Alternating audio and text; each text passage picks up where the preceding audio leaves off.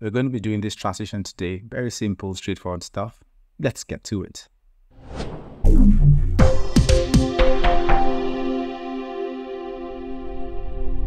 Open media pool. Let's put in this to footage. There's a picture, so we don't have to create handle for the wipe. You can just put the wipe in the middle. It will fit in. Click on effects, under video transition, scroll down to fusion transitions, and then pick cross dissolve. Drag that in the middle there, click on it.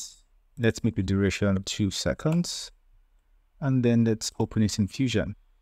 Okay, drag that media out, disconnect that, click on cross dissolve, delete it. Let's pull media into down, make some space there. Let's bring in a fast noise node. Let's bring in a control spacebar or shift spacebar. Let's bring in a displace node.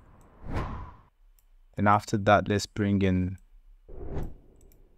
a matte control node. Okay, like so. Let's bring in a rectangular mask node here. Let's connect this to the yellow input of the displace. For the rectangular mask, we go to the inspector. Let's drag this to the viewer. We increase the width of the rectangular mask to 1. Then we increase the height to 1 too. And we go to the fast noise, connected to the green input of the displace. Now for the fast noise, the settings for the fast noise, we go to color tab, increase the alpha of color 1 to 1, go to noise, set contrast to 2.5, set scale to 10, the C3, set it to 0.5. Drag that to the viewer, we have something like that. If we drag this display to the viewer, see nothing really is happening, but I want this to move from this point off the screen like so. To get that to happen, I right click on center, modify with vector result, click on modifiers, and right click on distance, modify with anim curves. I set the curve to easing, ease in to sine and ease out to sine. Then I leave the scale and offset to 1.0. Then I set this time scale to 1.1. So if we go, let's see, go across the screen as we scroll across the timeline there. Let's go to displace, go to the type XY, and then for X refraction, we just drag that down to 0.1. So when we play this out, we see this triangle, this rectangle mask wipe off like so. But you see at the end, it just kind of cuts off. To eliminate that, I'm going to bring in a transform node, connect this to the transform node, increase the size of the transform to 2.1. The reason why I did this, if I zoom out of this a bit, go to fits, go to like 25, I want a situation where I can rotate this and it won't cut off at the edge here. So I drag this to the viewer. See, when I rotate that, this edge doesn't touch. I can rotate the wipe however I want. That's why I increase it to 2.1. Double click on angle to reset that. And then also that cut thing at the end of it goes away. If we play it back right now, you see that replay just goes off correctly. Cool, moving on. Now connect, right click on this, drop this on matte control, connect it to garbage matte. The media in 1, connect that to the yellow input of the matte control, drag this matte control to the viewer. Let's click to fit, and let's go to the middle point.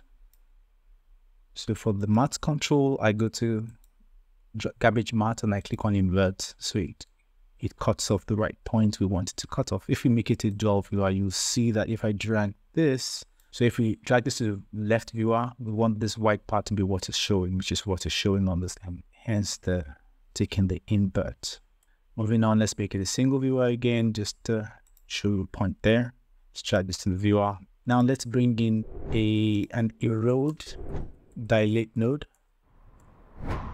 Connect this to the erode dilate, bring in a blur node, connect this to the blur node. For the erode dilate, I'll drag the amount to minus 0.01. For the blur node, I'll set the blur size to 10. Let's drag this up a bit. Bring in a merge node. connect this to the yellow input, that's the background of the merge, and connect this transform to the foreground. For this merge, I go to operator and I click on held out. If I click this out, we see we have this edge. Bring in another matte control. Matte control. Right click on this, drop this here and make it a garbage matte. And for the matte control, we go again to the garbage matte and click invert and connect the output of this matte control to the input of this matte control. So we have this here. But I want to now brighten this a little. So I'm going to bring shift spacebar. I'm going to bring a glow node. And I'm going to bring shift spacebar. I'm going to bring a color curves node. This, add that here.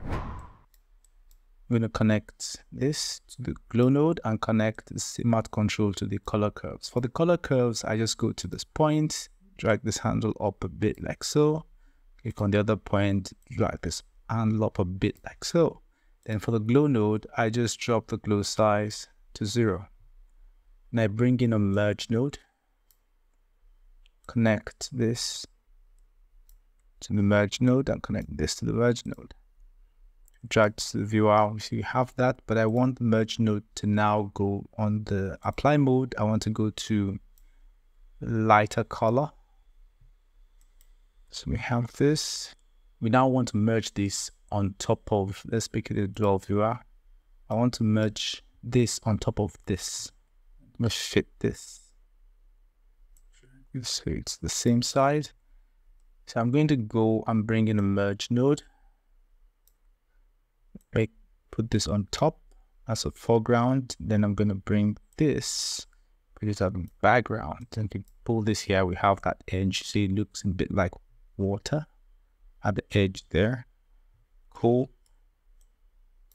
Then we drag this down.